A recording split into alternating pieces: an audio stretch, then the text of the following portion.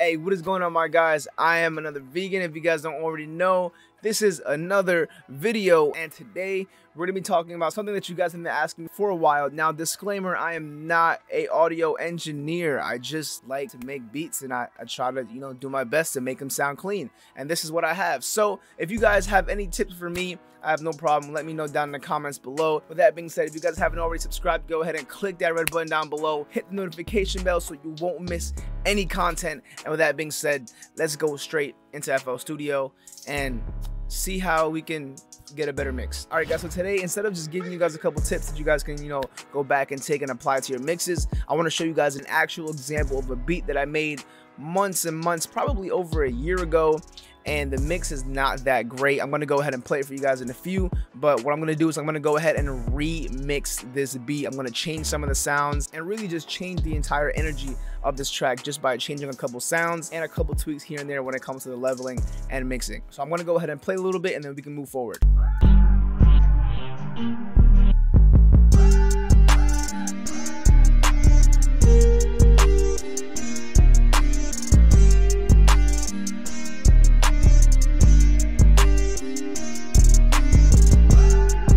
See, that mix is not it. The idea is cool, but the mix is not it. All right, so let's move to the first thing that we're gonna work on, which is the melody itself.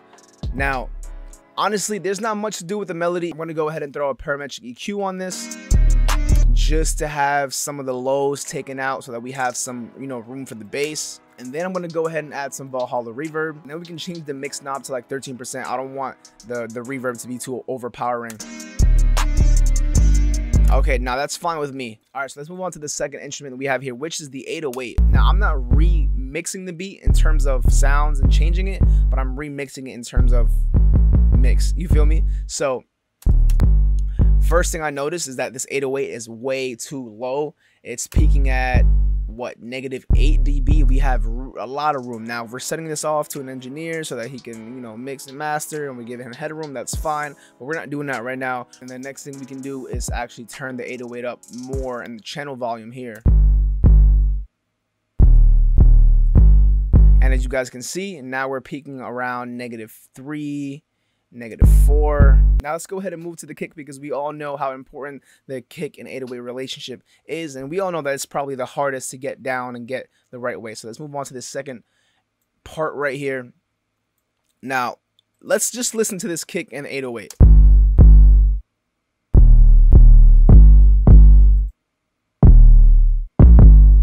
Now that is not it at all. So what I'm going to do is I'm going to go ahead and change the kick.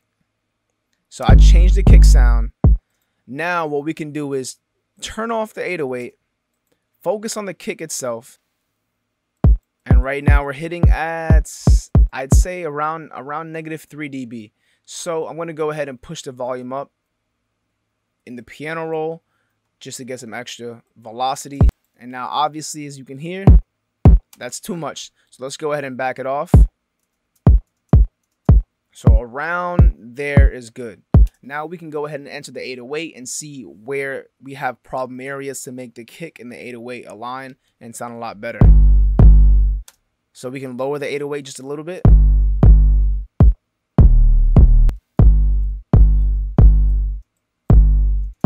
So as you guys can see, there's a little like small delay. So what I'm gonna do with the kick is I'm actually gonna go ahead and delay the kick a bit.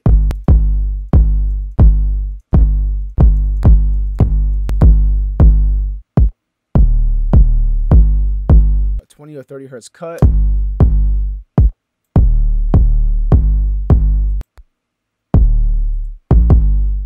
Cut out any frequencies that we don't need. Same thing with the kick.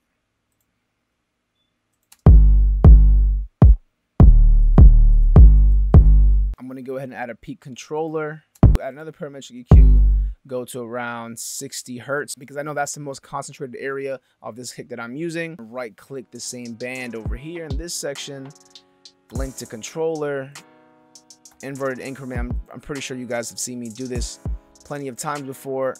Peak controller, take the time down, take the smoothing off, and then here we go.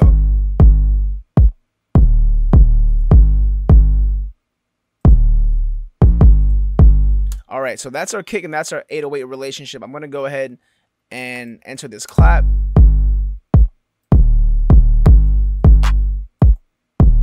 Now, why do I have a fruity chorus on the clap? I don't know. Don't ask me. I'm taking this off. Okay, the clap is kind of basic. It's kind of cool, but I'm going to go ahead and boost some of the highs.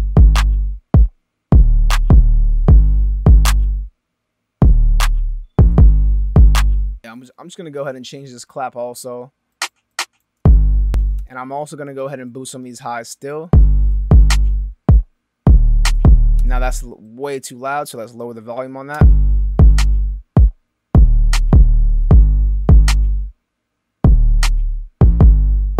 Let's go ahead and get these hi-hats in here.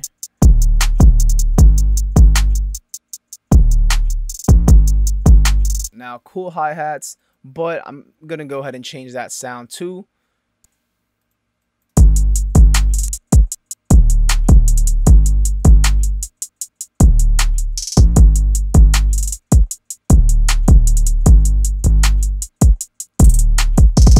These hi-hats, they're at a good level. The only thing I'm going to do is just slightly tweak them and move them to the left just a little bit. Now look, this is honestly the easiest way that I believe that you can just level your 808s and level your kicks and just level everything in your track so that everything is where it's supposed to be, or at least around the same area. All right, so the kick, we have it coming in around, what's this, -3 dB right here. Then let's introduce the 808 because these are going to be the two loudest elements of our beat. So that sounds good to me right there. And right now we're hitting just under 0 dB. So let's go ahead and turn the peak control on. There we go. Now we can go ahead and level everything else around this kick and 808. Now let's go ahead and get the clap in.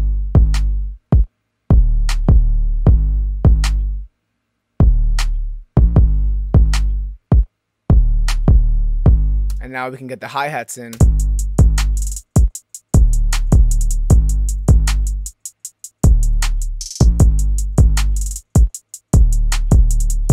And right after that, there's not much to really mix in here because that's pretty much it. That's almost the entire beat right there. We had this little Vox sound.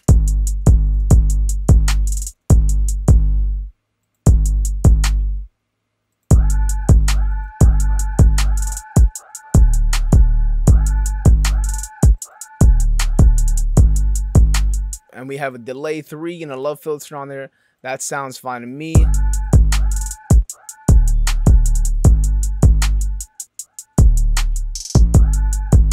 And now all we have to do is introduce the melody.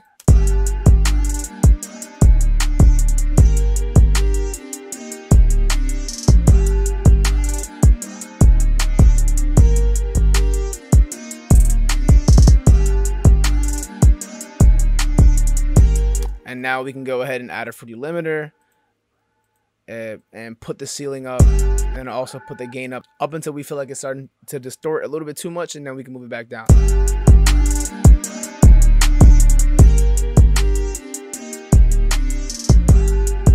And that right there is how you level a beat in like 5 minutes. Very easy, very simple, nothing too complicated. Once your ears kind of get adjusted to what should sound good, and you start to reference your tracks compared to tracks that you hear from your favorite artists, the leveling becomes a lot easier. If you haven't hit the notification bell, what are you waiting for? Go ahead and hit that button so you won't miss any content. And with that being said, I am out of here. Bang.